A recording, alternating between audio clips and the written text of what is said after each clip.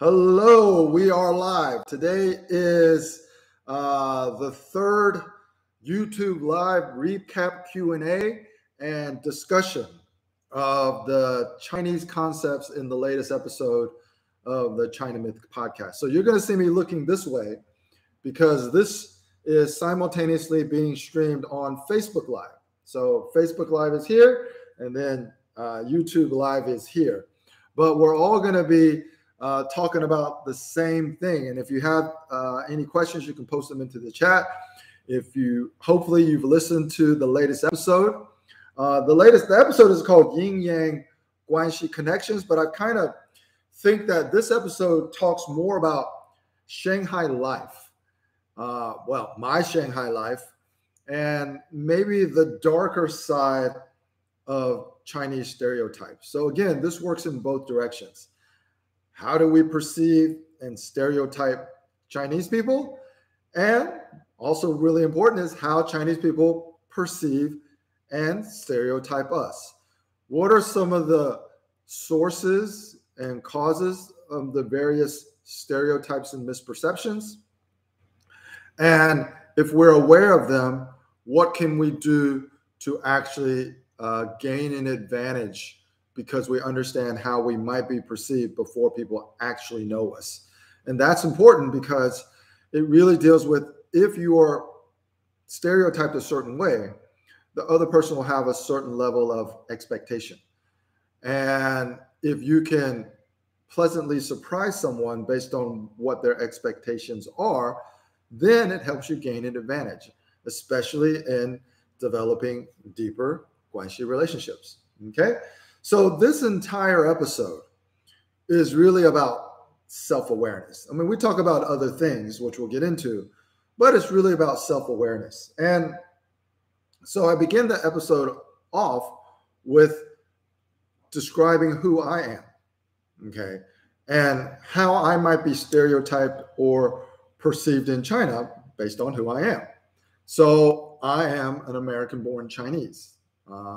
Sometimes we call that a banana, yellow on the outside, but white on the inside. So it means I'm ethnically Chinese, but a lot of my thinking, a lot of my values are probably more Western. And the key is not which values are better.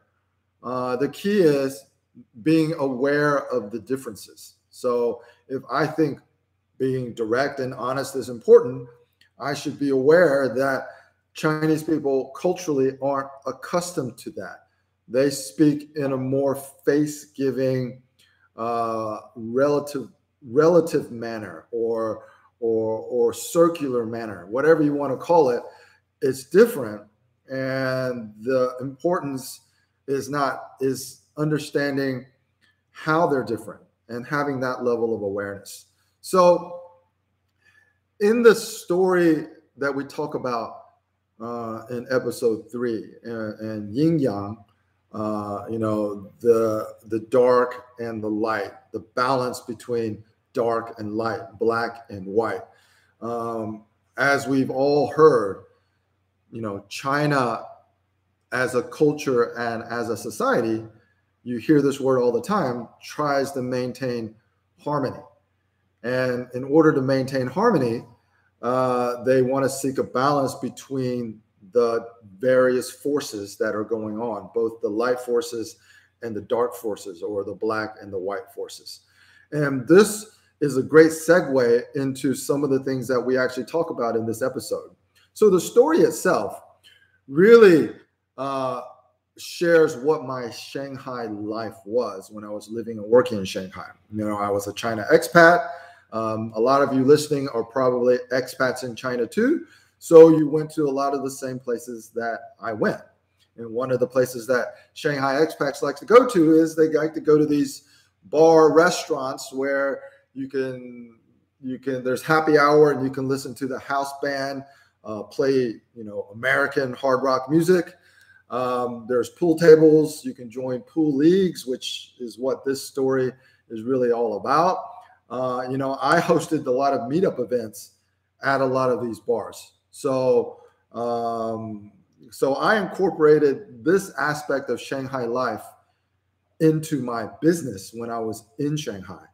But I also encountered some things that made me, as a Westerner or a Caucasian, kind of feel ashamed, because a lot of the stereotypes that Chinese people have of us as Americans is derived from Westerners behaving poorly in China.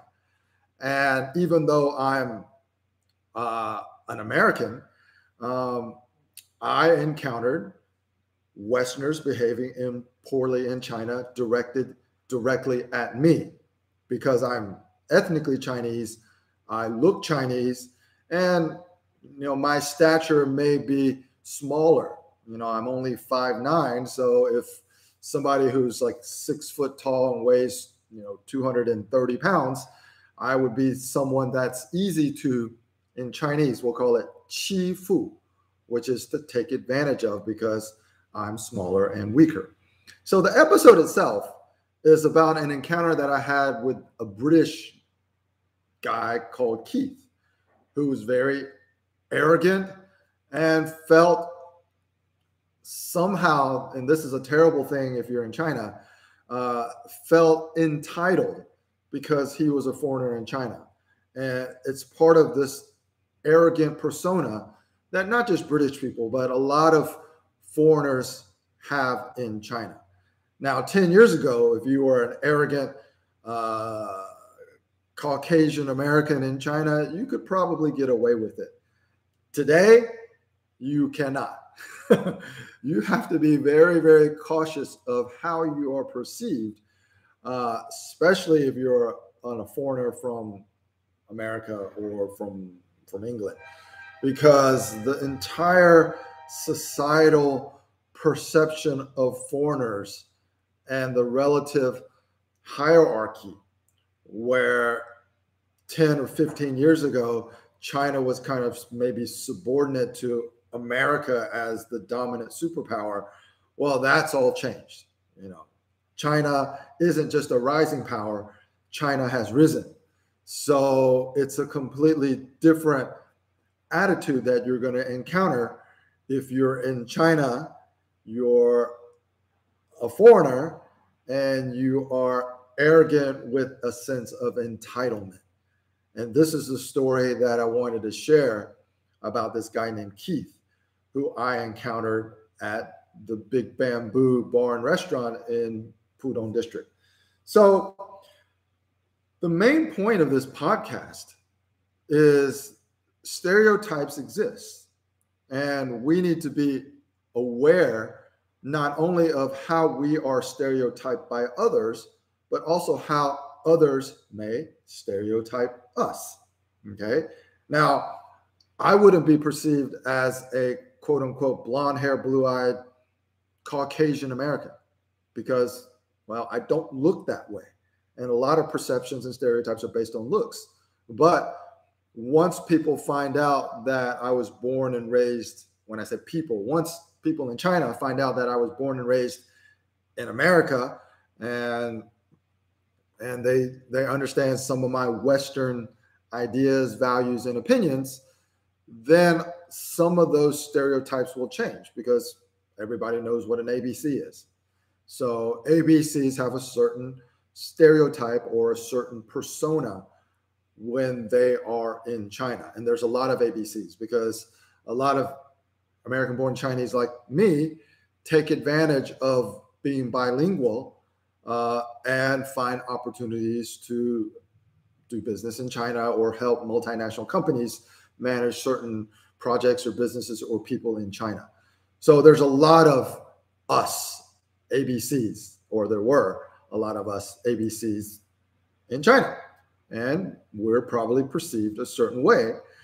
And the key to really developing that higher and deeper level of Guanxi relationship is to understand that perception and to use it to your advantage. For example, the joke is I speak English almost as well as I speak Chinese because I speak Chinese fluently. So I can actually use that to my advantage when I'm doing business in China. If somebody knows that I'm an ABC, knows that I'm an American, and then suddenly I'm speaking Chinese as fluently as they speak it, I seem to talk about foreigners as they and Chinese as we, 我们, 他们, then suddenly I've gained an advantage to develop greater trust and closer Guanxi relationships. Okay, so self-awareness is really the key. And again, I see some people coming on the Facebook Live, so I have two cameras going on. If you want to ask a question in the chat, you have to switch over to YouTube and you can type a question in the chat. This is again reviewing episode 3 of the China Myth podcast. So self-awareness is really, really the key. Okay. And so if we continue the story of this arrogant British guy named Keith who wanted to physically fight me. I mean, this was amazing that we could be adults. And he asked me to step outside. And he told me to keep my mouth shut. He asked me to step outside. He asked me to, grab my money, grab my cue and let's play snooker. I don't even know what he was talking about. There's no snooker tables at the Big Bamboo. So it was a very, very surreal experience of Westerners behaving poorly in China. Now, fortunately for Keith, he directed it at an American, not at a Chinese person, because if he had directed that to somebody in China, then he may have had to pay a higher price. But that gets into the continuation of the story of my Guanxi connections with XiaoHe, who was my personal driver in Shanghai, where I didn't let the situation with Keith escalate. So nothing actually happened. We didn't actually fight, and nobody actually got hurt. But I wanted to also point out that, the way that China works is that a lot of things happen by official means, but then the majority of things happen by unofficial means. And whether you're a Chinese or a foreigner in China, one of the things that you eventually realize is that the authorities are not often willing to deal with your complaints, even if you have legitimate complaints. So a lot of times when foreign companies file grievances that, for example, somebody is stealing their IP or somebody is doing something, a lot of times they'll take your complaint and there's an indefinite wait until somebody addresses your issue, which means you might as well not even file the complaint because they're never going to get to it. Okay. So in China, sometimes the people who understand that there are different categories of problems that you have to solve. One category is ones that you can solve through official means. Another category is things that can only be solved through unofficial means. So you have to have that Guanxi connection to solve those through a different way. And then there's this third category that I think a lot of people miss or overlook. There's a third category of issues and problems that you should just forget and ignore because they're not worth the time, energy, and resources to actually address them. You might as well focus on something more positive than trying to resolve something that is negative. And that mindset will help you, will work wonders over the long term in China. Because instead of actively engaging in enforcement of rules and policies that you think your partners, employees, and stakeholders have somehow broken, which is backward looking, you're actually more proactive in changing the incentives for people to behave and respond differently. And ultimately, when you do that, you get much greater collaboration. You get much better and more constructive partnerships or relationships. Whether you call it Guanxi or not, it really doesn't matter. It's a mindset that I think is important. And I didn't write about this in the episode, but as a foreigner doing business in China, you really should think about 3 categories of issues that you will encounter.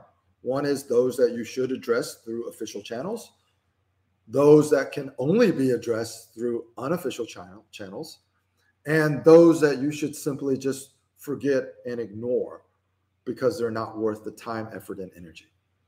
And I would say 80% of the things that you're going to encounter fall into that 3rd category. So that's just something to be mindful of. But the interesting thing is kind of wanted to give you a deeper perspective of how China really works. I talked about I had another option to deal with Keith, the arrogant Brit, who asked me to step outside because he didn't want to play by the Shanghai rules when we were playing 8-ball. It was that I could have dealt with this in a very mafia type way. Now, again, for full disclosure, I'm not encouraging anybody to take this route. I'm just saying that sometimes it's a good feeling when you know that you have this as an option.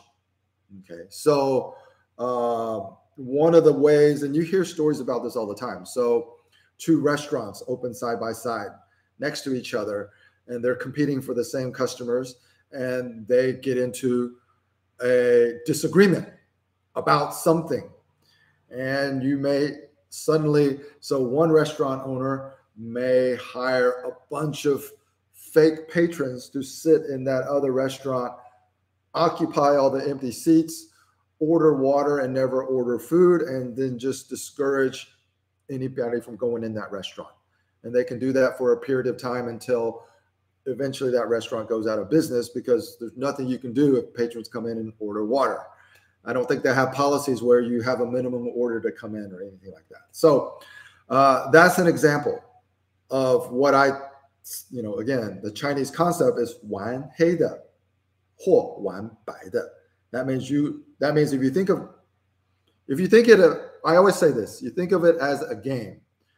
In order to play the China game inside the Chinese arena, you have to understand the rules and how the game is played. In this analogy, if you can play both the dark pieces and the light pieces, then you should have a tremendous advantage, and you should always come out on top because you can play the dark pieces and you can play the light pieces. 玩黑的或完白的. That is, again, relates directly back to the Chinese concept of Yin Yang, or as Westerners like to pronounce it, Yin and Yang. That's not the correct pronunciation, but it's being able to understand that there's a dark side and a light side to everything cultural. And harmony is achieved by finding balance between the light and the dark. And the balance of your business, maintaining harmony, is being able to deal with issues that you resolve officially and issues that you resolve unofficially if you have those Guanxi connections, and those issues that you should ignore because addressing them actually creates disharmony. It creates a disruption to different stakeholders and maybe even to the community or the society, and you should just simply ignore those issues. Okay, so I see a couple people on the chat or on the YouTube live stream, so I would love for you to ask a question in the chat or just say hi. Let me know who you are. There's also people on the Facebook live stream. Hi, Judith. If you're interested in asking a question, I don't know if you had a chance to listen to episode 3 of the China Myth podcast, but if you want to switch over to YouTube, you can ask a question and I'll answer it live. You can also just post your question in the comments. I'll get back to it in time. If you missed any of the episodes, the links are in the description, how to access the China Myth podcast. The next episode launches tomorrow. So we always do these recaps on Tuesday because everybody's had essentially a week to listen to the latest episode, but we really want to add more context and nuance to what was being described so you can really get the you can really get a sense of how China works and what adjustments you should make to your attitude, mindset, and approach in order to achieve greater harmony with the community, the society, and all the stakeholders in China. But in the long run, to not be disappointed because you didn't know how to interpret Chinese behavior, because you may be in what we call the Chinese honeymoon period, and people are giving you face, and you don't understand how they really think and how they really feel. And when you aren't able to do that, or you don't understand, then you are myopic and you proceed down a path that ultimately people will start to you'll start to encounter resistance. You won't know where it's from. If you're not giving, we talked about this also, some of the partners that you work with, if you're not reciprocating in a manner that they feel they are entitled to, then they will extract the goodwill that they are missing from other parts of the value chain. And we call that goodwill extraction. We talk about that a lot, or we will talk about that more in later episodes of the China Myth podcast. I think maybe the next episode really gets into goodwill extraction, but I'm not sure. We've already published 5 episodes. Episode 6 is ready. I'm currently working on episode 7. So I kind of forget what's coming up next because it's already in the queue, so to speak. All right. So I want to leave everybody kind of with one experience that I had in 2004. Wow, time really flies. In 2004. So this was essentially 17 years ago. 17 years ago was when I had my first business trip. It's not the first time I've been to China, but it was my first business trip to China. And I had the privilege to sit in the office of David Chang, who was then the China CEO of Philips China. Now, it's not because I was doing business with Philips, it's because David Chang was a close friend of my uncle. And it was almost like my uncle said, okay, my nephew is coming to China. Perhaps you can meet him and give him some advice because he's never been to China. Of course, I've been to China, but I've never done business in China. And so I had this opportunity 17 years ago to sit in the office of one of the CEOs of back then, one of the most successful multinational companies doing business in China. That was David Chang. And I still remember this to this day. I was sitting in his office. It was in, downtown Shanghai. It was up, fabulous office. And we're sitting at his conference table, and he gave me this quote. He said, Gene, in order to be successful in China, you need to be able to manage the different shades of gray, because nothing in China is black or white. And that quote has stuck with me since then. But as I've accumulated more experience, I more understand the context of what he means with that quote. As a foreigner, we think in absolutes, absolute truth. It's either a fact or it's not. It's either A or it's B.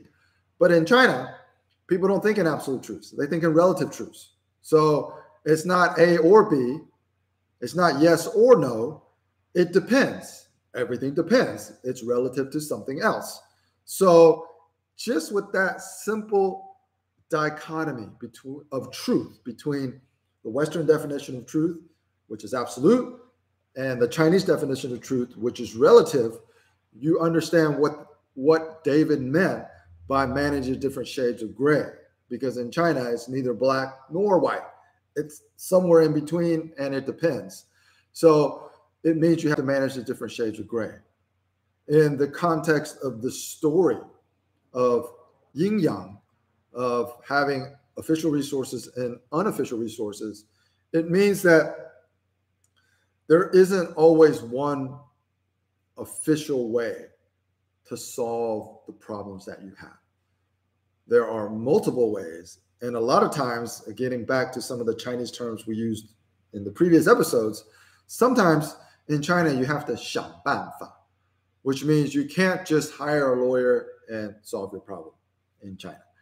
You have to figure out a way that is both constructive and allows you to maintain peaceful coexistence or harmony with all of your stakeholders, all of your community, and the greater society in China at large.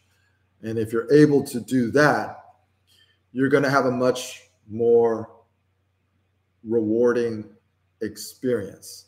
And the whole point of this podcast is to help you reimagine China, to develop a healthier attitude, but that begins with a different mindset.